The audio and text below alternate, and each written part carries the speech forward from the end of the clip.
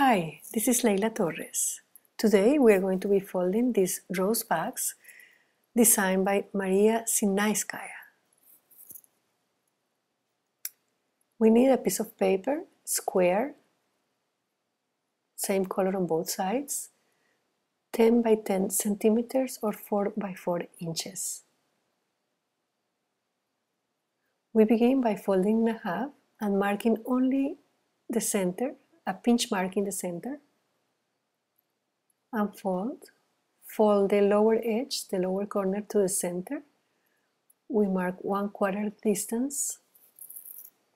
Unfold and find the center point between those two folds.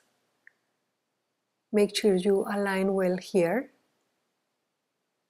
and crease only to 1/3 the distance, about 1/3 the distance. Then rotate the paper and repeat. Fold in half, pinch mark, 1/4 pinch mark, and halfway between those two points. Repeat 2 more times.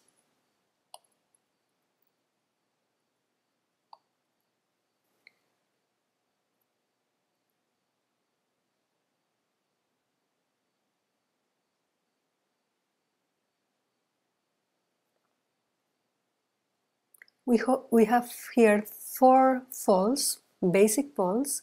These are guide folds.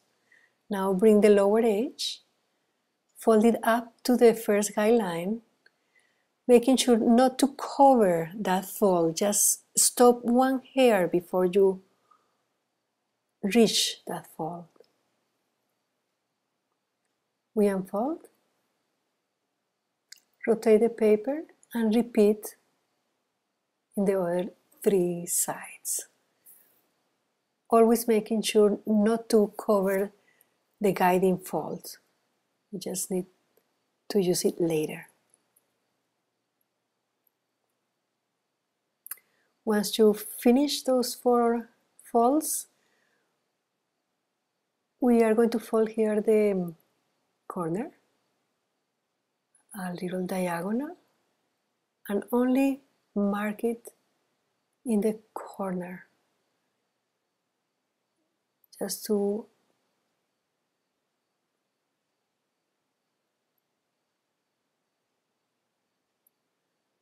repeat in the other 3 corners.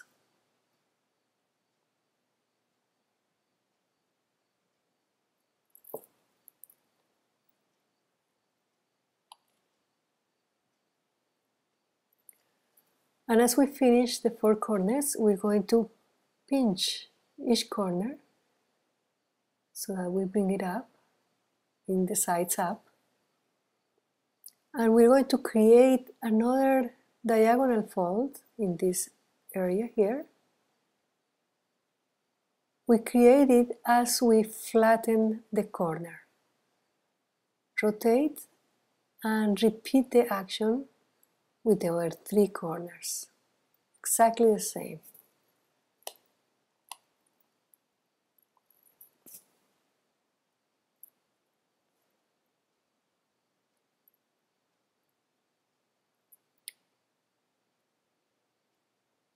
As we finish, we realize that it resembles a windmill, but it's open in the center.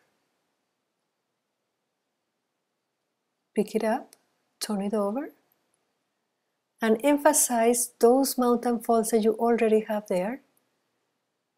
These are the guidelines that we made in the beginning, and that's why we didn't want to cover them, because at this point we want to emphasize and make sure that they are there. Now we're going to create some valley folds in the corner again, just the corner.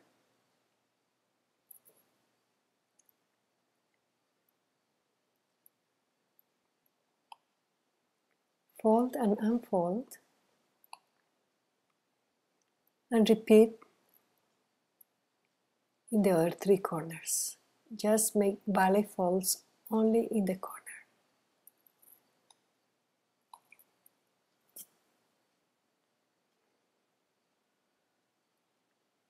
Open.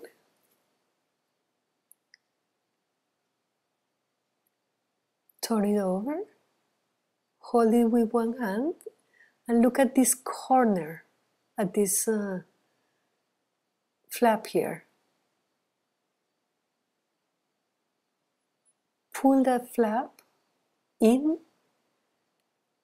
and begin to shape the bags. Pull the next one, raise the side, rotate, take the next flap, pull it inside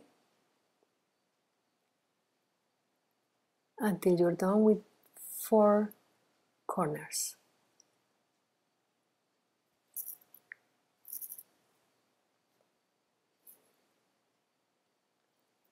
As you see, we have the bags already made.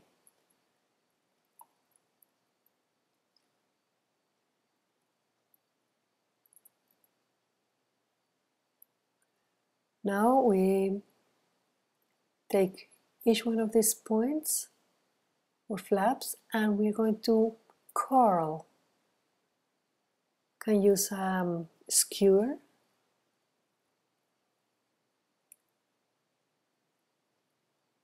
And we're going to repeat with the 3 other petals.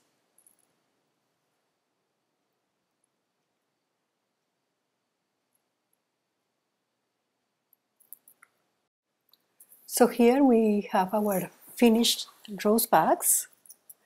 You can shape it a little bit more with your fingers to shape the borders. You can make different sizes and different colors. And it is a beautiful way to express to somebody how much we care for them.